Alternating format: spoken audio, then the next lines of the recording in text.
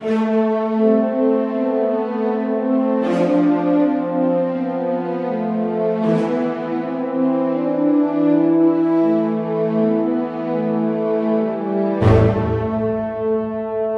Shivam back again with CSIR and GRF solutions. So today I am going to solve previous year questions from CSIR as well as GATE and NET and JAM 2. So without wasting a time, let's move. The first question is, if the Poisson's ratio of a typical rock is 0.3, then the ratio of primary to the secondary wave velocity will be. So first of all, what is Poisson's ratio? Poisson's ratio is the ratio of transverse strain to the axial strain. Okay.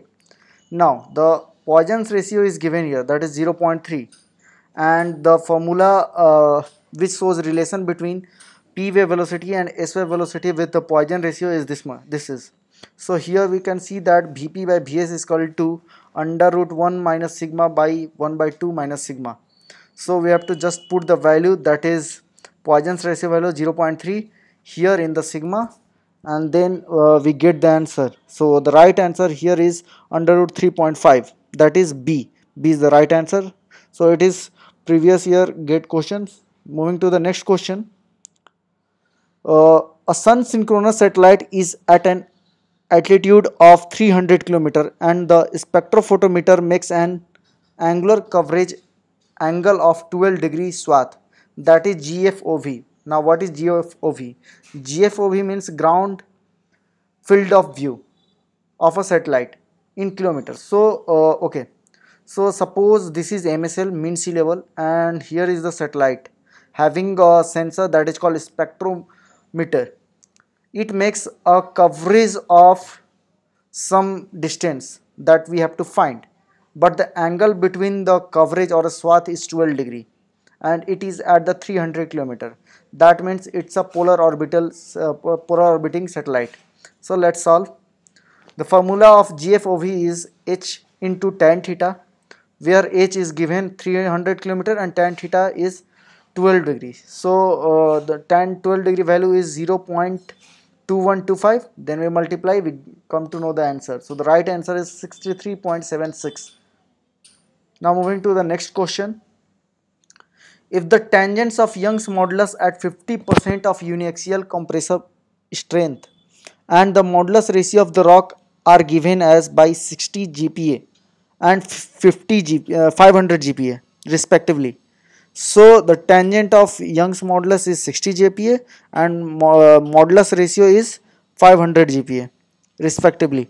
The uniaxial compressive strength of the rock is in MPa. So firstly we have to convert this GPa into MPa.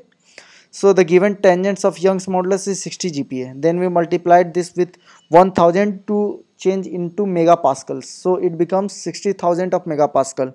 The modulus ratio is given as 500 GPa. So according to formula, uniaxial compressive strength is equal to tangent of Young's modulus by modulus ratio. So 60,000 by 500, that means uniaxial compressive strength becomes 1.2 MPa megapascals, 120 megapascals. Now moving to the next question.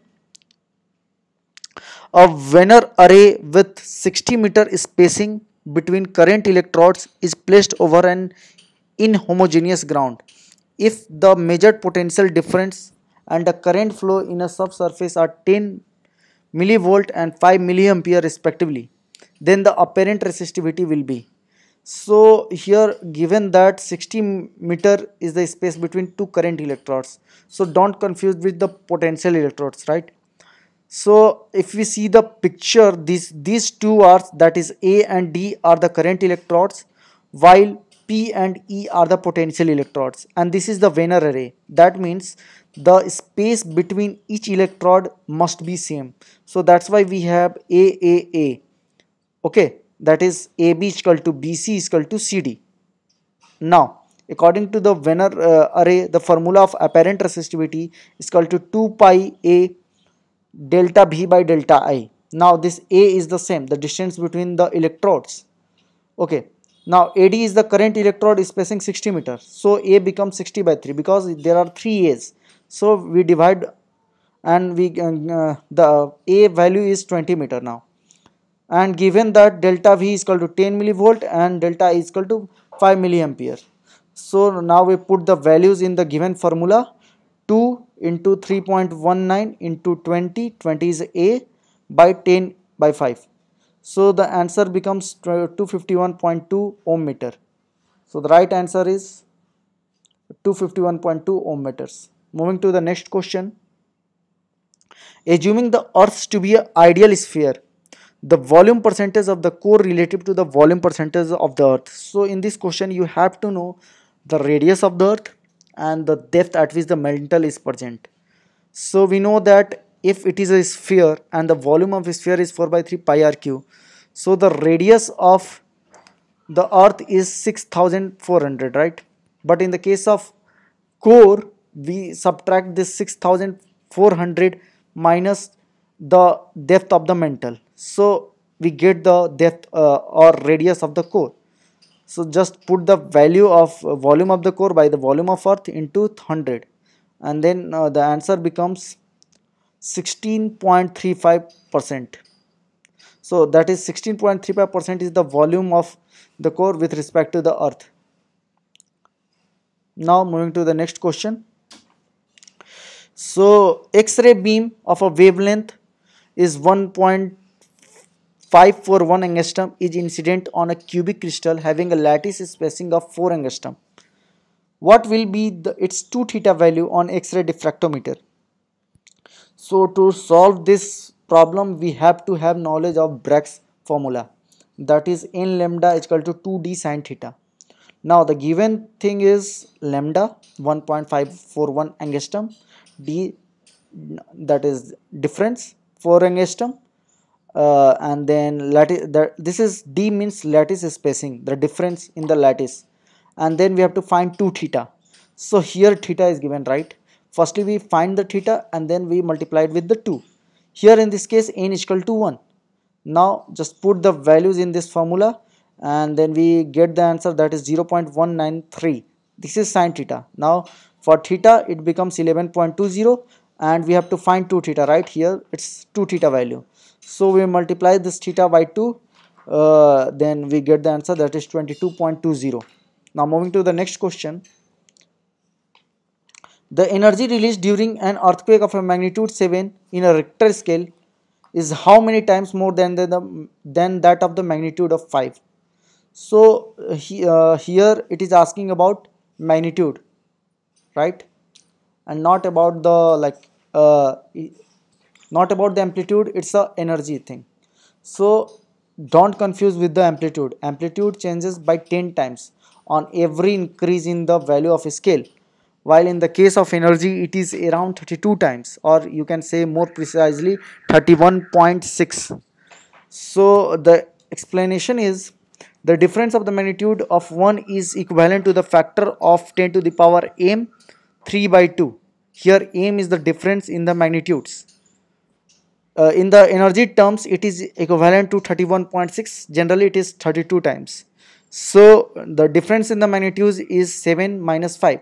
It's given that 7 then 5 difference, so it becomes 2. Now the energy release formula we already know, that 10 to the power m into 3 ka power 2, 3 by 2. So we put the value of m here and then it becomes 10 to the power 3, that is 1000 times. Also in this case the amplitude is also changes with 100 times. Here since the difference between the magnitude is 2, that means if one increase there is a increase in one amplitude, one magnitude, it becomes 10. In 2 magnitude it becomes 100. So if they ask about the amplitude it becomes 100, if they ask about the energy it becomes 1000 times. Okay, so moving to the next question. Now the forced cross beds in a horizontal sandstone have an altitude of north 20 degree east, 22 degree southeast. It indicates paleocurrent direction towards. So we have to find the paleocurrent direction. So the important concept behind it is, to get the paleocurrent direction we have to know first the dip direction. So always paleocurrent direction lies in the direction of dip direction. So what we do is we plot north south east west line, and then we do like, firstly we draw an strike of this bed. So here given the strike of the bed is not 20 degrees, so what we do is just put the strike from north, that is towards the east 20 degree. So and we already know that deep is at the 90 degree to the strike. That means if it is 20 degree, so perpendicular to this strike we have the deep in this direction. Okay, now if it is 20, it becomes 70 and it becomes 20, since the angle between deep and strike is 90 degrees. So the let's check the answer.